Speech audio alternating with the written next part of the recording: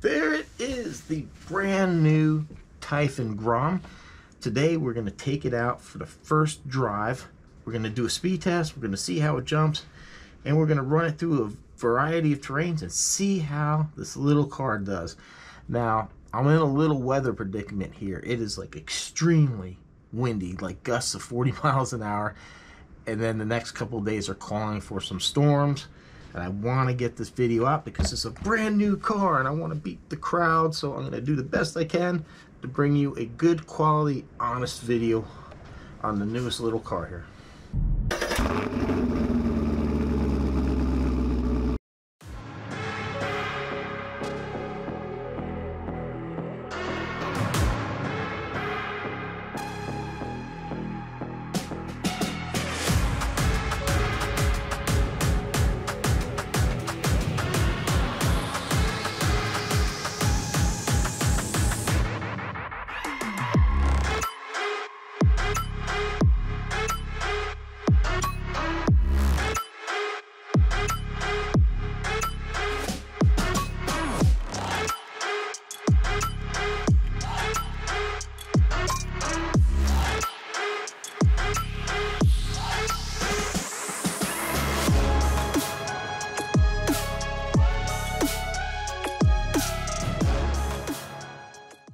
Alright, I hope you can hear me. If not, I guess I'm just gonna have to dub over this. I really hope I don't have to. I got the windsock on the GoPro, but if you missed my unbox video, go ahead and check it out. But I mentioned I had this little adapter here to go from this little EC2 or IC2 to an IC3. So one of the things you can do is use your smart battery checker here. So, and then a link for this will be in my Amazon store. So there we have it, 100%, and then we get all the smart telemetry that goes with it, one battery charge, all that. But then the other thing is, for somebody like me that has the smart chargers, I can just use the smart charger instead of using that USB, and I get a little more information that way. So if you buy this and you have the equipment, you might want to consider going that route. Don't just bash blast. Let's turn this on. I love the clipless body. That's something really nice. Lawsuit by Traxxas pending. All right, let's check it out. We got speed. So what's your predictions in this one? What the little car's gonna do? There it goes into the wind.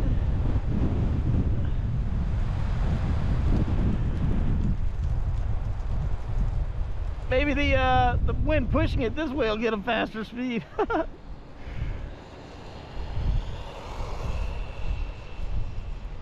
All right, let's see.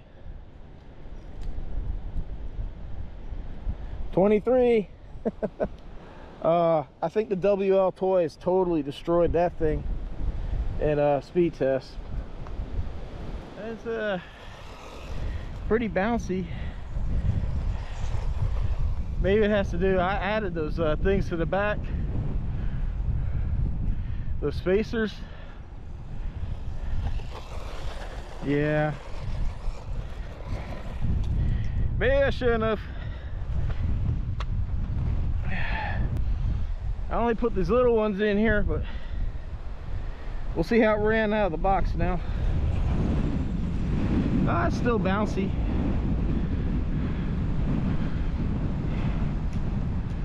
Woo.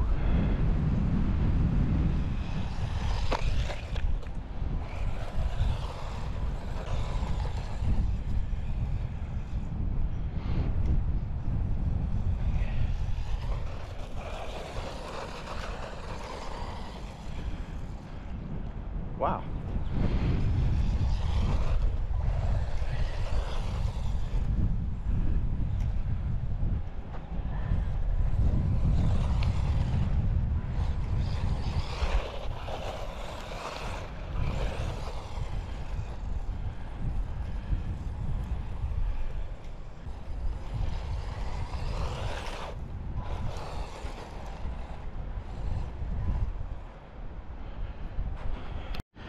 See, this is one problem with this car. I've already had this happen a few times. It picks up every stick and it just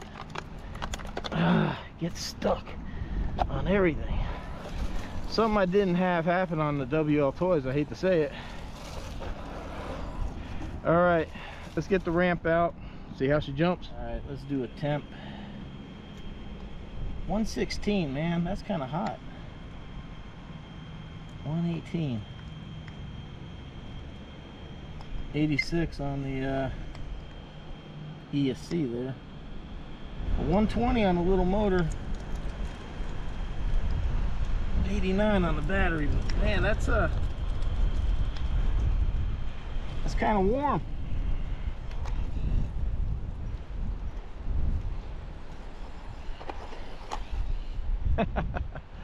Oh no. Yeah, grass ain't its thing.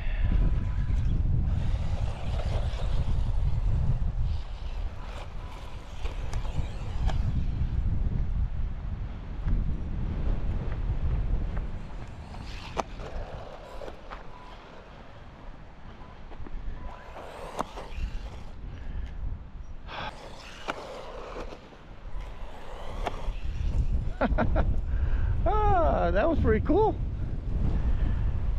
So it ain't gonna clear the Valley of Doom here, but it can have some fun in it. I think the battery's about had it. So I don't know. There it goes. It really struggles in this grass. Let's see. Woo.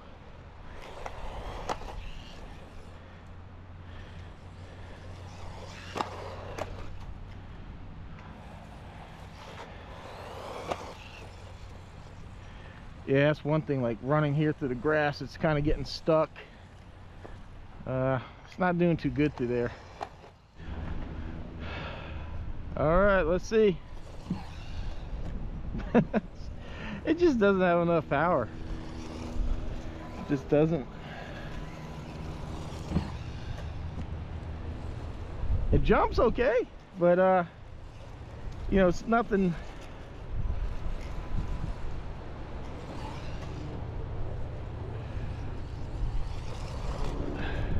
Let me try to get a real run up on this thing.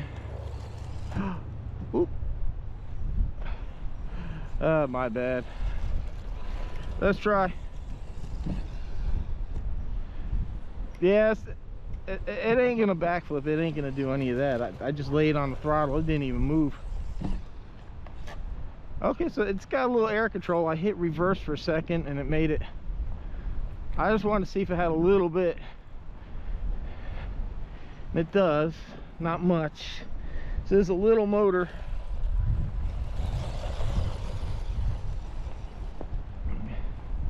It's definitely not going to clear the Valley of Doom.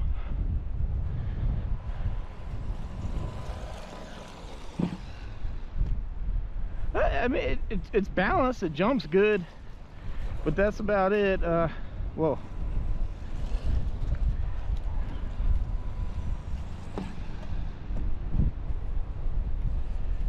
So, all right, it jumps. So let's get out of the Hurricane and we'll go back to the shop and I'll give you my final thoughts on the little Typhon Grom.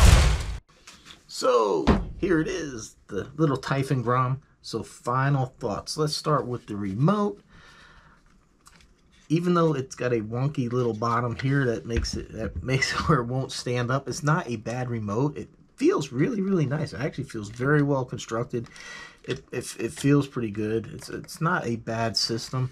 It's just a shame that they give you the really nice G2 battery that does have telemetry capabilities, and there's no battery light, there's no telemetry info exposed. But the nice thing with these batteries, especially for beginners, is there is smart technology in here, meaning that if you charge this up, LiPos don't like to be kept under a state of storage, you know, 30-40%, something like that. So there is technology in here that if you charge this thing up, forget about it and leave it, it will discharge itself down. Now you do need like the smart charger and that to adjust those settings, but it is built in, it'll discharge. So really, really nice that they add a G2 battery to this, even though you can't use it. The technology to self-discharge and all that, really, really nice setup. Although I'm not really a fan of these little tiny connectors. I just wish it was like the IC3, so that way we could just use it without adapters. But the car, what do I think of the car? All in all, I think it's a cool looking car. It seems like it's very, very well made. Like I mentioned earlier, the double A arms, the clipless body system. Everything seems really nice. The one-piece turnbuckles, the plastic chassis, you know, some people prefer the metal, but, you know, plastic is a little more forgiving, I feel. The things I don't like, you know, the shocks, I do wish this was threaded instead of just using these little collars and stuff like that. The one-piece ESC and receiver, I think, you know, we could have done that, and I don't feel like this fan is doing anything based on the motor temps that we got. I don't feel like this fan is doing much at all. It probably would have just been better off to mount something on top of the motor itself. Although, probably, yeah, I don't think room would have allowed that. It's a struggle in the full-size Typhon to actually get a fan up here, so just maybe a little bit more powerful fan. I don't know, but this motor did get pretty warm.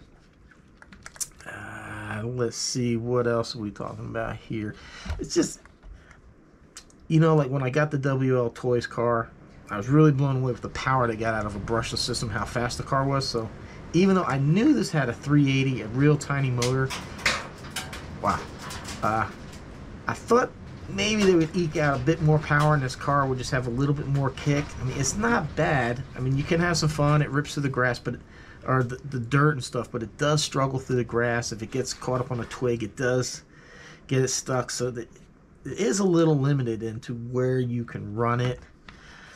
I do wish there was like a better brushed system in here, but I knew that getting into it, but I kind of had my hopes a little bit higher, thinking it was Arrma, that it would be tuned a little bit better.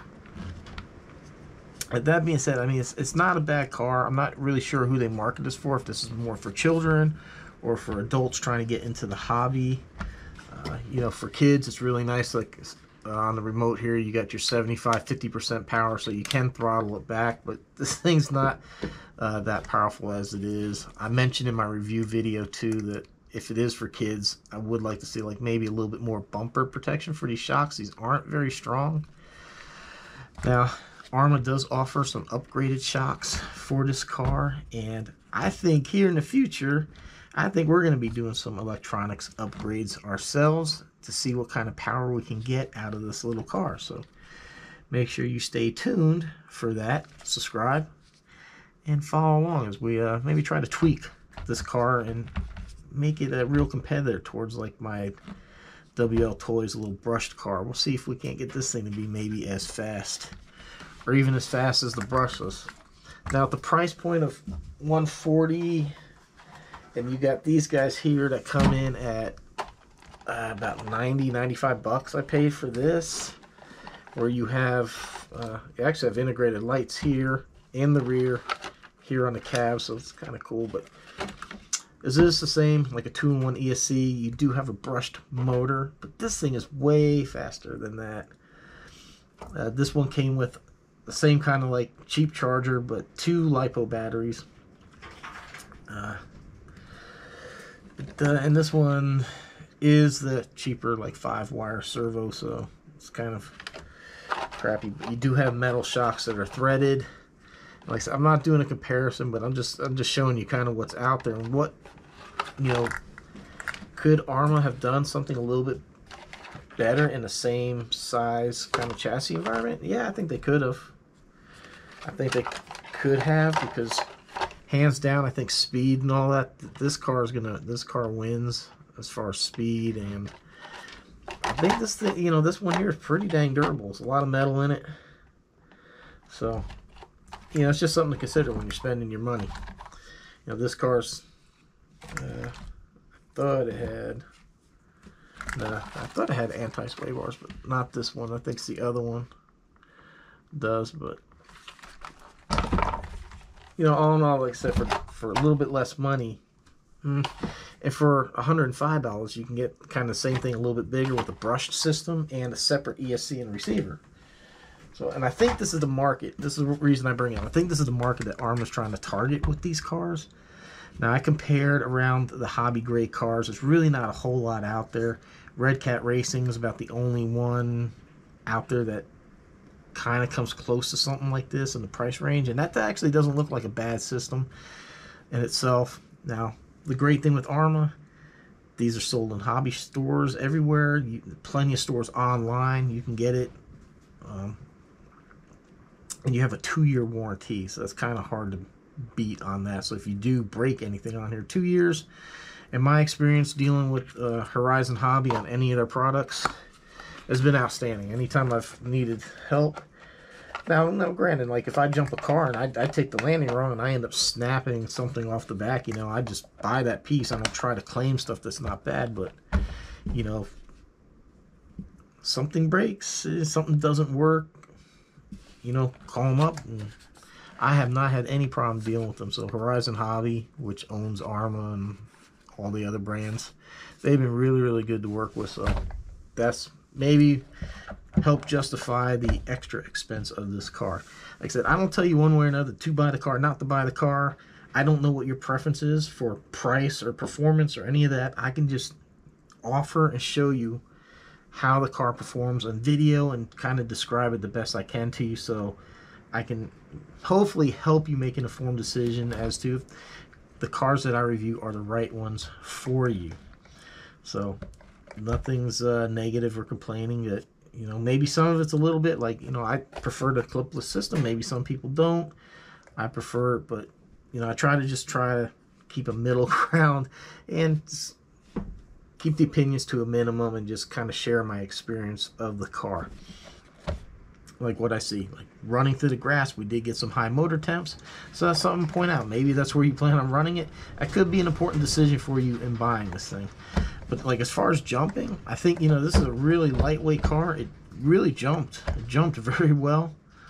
There's not a lot of air control in it because it just doesn't have a lot of instant power on it, but I think this thing's pretty dang durable. It's going to take quite a beating if you want to do lots and lots of jumps. I think it's going to hold up pretty good. But there you have it, the brand new Arrma Typhon Grom. Their low-cost entry, completely ready to run, down to the 4 AA batteries for your remote battery, really nice battery, and charger. So there you have it. That's kind of my opinion. I think it's actually, you know, a pretty good car, just lacking a little bit in performance. I wish it was just a little more powerful, but is what it is. A 380 brush motor. You can't expect miracles out of it. So hope you enjoyed it. Hope you found this informative and entertaining, and you'll subscribe and join us for more RC vehicle adventures. We do a little bit of everything, man. We got some planes, cars, monster trucks, everything. So appreciate the support. Thanks for watching. Hope to see you on the next one.